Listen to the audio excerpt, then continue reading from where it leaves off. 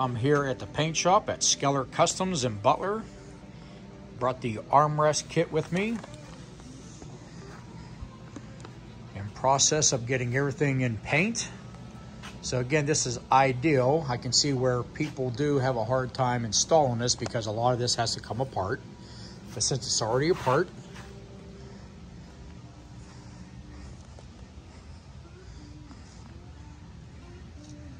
give you a quick little tour here of everything getting staged and some nice stands that Sean made.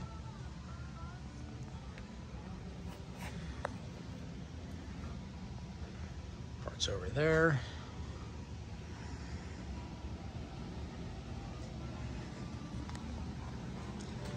But here is the template taped onto the tub. We're going to be drilling 4 holes per side.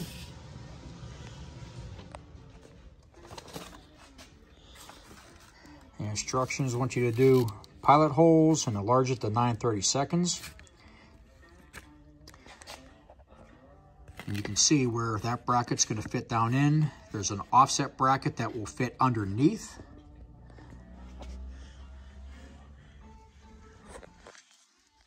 And there's a little lip right here.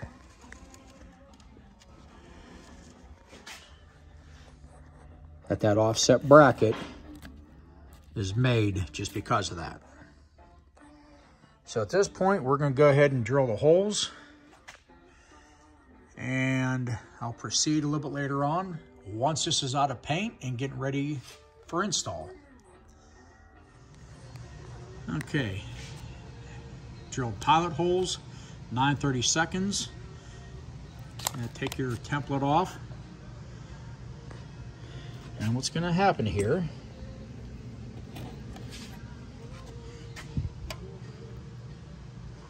this will sit on, gasket will sit on there. This has threaded ends.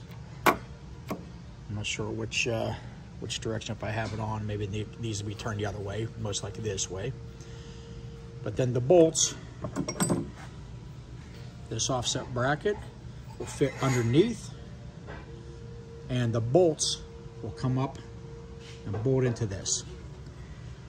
And whenever I do get to the next part of this video, this should now be in paint. As I'm still in process of doing some modifications to the Tri-Glide, the front end is tore back apart, getting a front fork kit from Pro Action to help complement the rear 14-inch Pro Action shocks. Got the parts laid out. Here we got the tub back. Fenders are bolted on. Gonna be ready to put this on the main frame here, but beforehand, we want to go ahead and get the rest of this armrest kit installed just while we have it down out of the way and don't have to worry about taking the wheels and tires off to get to this part. Of course, the instructions do come with it again. The next step is to get the blocks and the gasket, 2 short bolts for the front, 2 long bolts for the back, 4 lock washers, and one of the plates. And don't forget, this is step down. It's made to go ahead. It'll be like this on each side. And then what you're going to do is simply bolt it underneath. And I'll do that here next. Okay, got the right side block already installed. There is an orientation on these. You can see it's solid on the outside here. And the 2 bolts I'll be going through to hold the arms will be on the inside, facing in. And let me show you underneath. There's the plate. Again, in the back are the longer bolts. The shorter bolts are in the front. These get torqued to 120 inch-pounds. Again, inch-pounds, not foot-pounds. And do the exact same thing for this side. And don't forget your best friend. Gotta use some Loctite. All right, the left side is now done. Again, solid on the outside. The two holes are gonna be facing each other on the inside.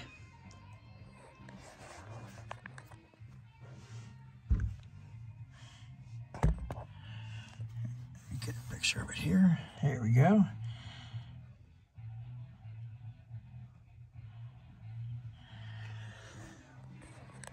So at this point, you can start installing the arms and the rest of the components. But in my case, I had to still put the tub back on the body. But that's what I'm gonna do next. I'm gonna go ahead and put that on. We'll cut away. And once this tub is installed back on the subframe on the Trike itself, we'll go to the next steps. All right, the next step is actually installing your tour pack again, because of course you had to take it off. Now, in my case, I am not going to have to do this. But I guess they need these for clearance. They actually give you these 2 bars, 2 holes on each side. So you got a total of 4 screws. You got to actually tap studs out, and basically you're going to be replacing it. What you're going to do is you're actually spacing the tour pack up a little bit. And that will be right before installing the armrest. But in my case, I do have the tour pack on it already. And the spacers aren't needed because I do have a DK Customs tour pack relocation kit. So that already spaces it up. So in my case, I'm going to be ready to install the armrests. So the next step now is to get the correct armrest side. This is the left side. And what you're going to do is slide it into the hole. You're going to have 2 more bolts. And that's why you have these bolt holes in on the inside. You're going to slide this in, put some thread locker on those bolts, and go ahead and bolt it into place. Once you have those bolted in place, again, don't forget, use a little dab of Loctite on those bolts. You are now ready for the final step. And that is installing the last part of the armrest itself. This is splined, I guess for easy rotation. Inside there is just a hollow tube. There's no gears, there's nothing else like that to mesh. But they do want you to put some electrical contact grease on this. You and I call that dielectric grease. Also the same for those. Forgot to note that. But yeah, we're going to put a little bit of dielectric grease on. There's 2 little O-rings there. And that little gear drive in the very center, which basically just allows it to spin. And at that point, going to put it down in place. They tell you may have to wiggle it down into place. And that's it. Do it to this side and the same to the other side. Once you got both armrests pushed down into place, you are now officially done with your installation. Now in my case, this worked out really good with me having the tub off of this. The instructions tell you to take your wheels off. And it's still a pain because not only do you have your fender, but you also have the tub that comes down underneath there. You got to reach your hand up underneath to get to the plate that goes underneath here. So if you do want to go ahead and take the tub off, you have to take the tour pack off anyways. There's only a total of 8 bolts, 6 inside the trunk area and 2 on the outside, 1 on each side, here and the opposite side. And you can take this tub off pretty easy. Get to your shocks, do some maintaining, do some cleaning. So personally, I would recommend that. But That's up to you. But this is definitely one of the nicer kits compared to the aftermarket ones that mount onto the tour pack itself. I'm not going to put any stress on the tour pack. This actually mounts down on the tub. These swing out of the way real nice. These also will swivel. Both sides open up for storage. So yeah, the wife's going to be really happy with this. All right, that's going to conclude the end of this video. I have a lot more work to do with this. Still got the inner fairing and outer fairing, the fender, all the audio I still need to do yet.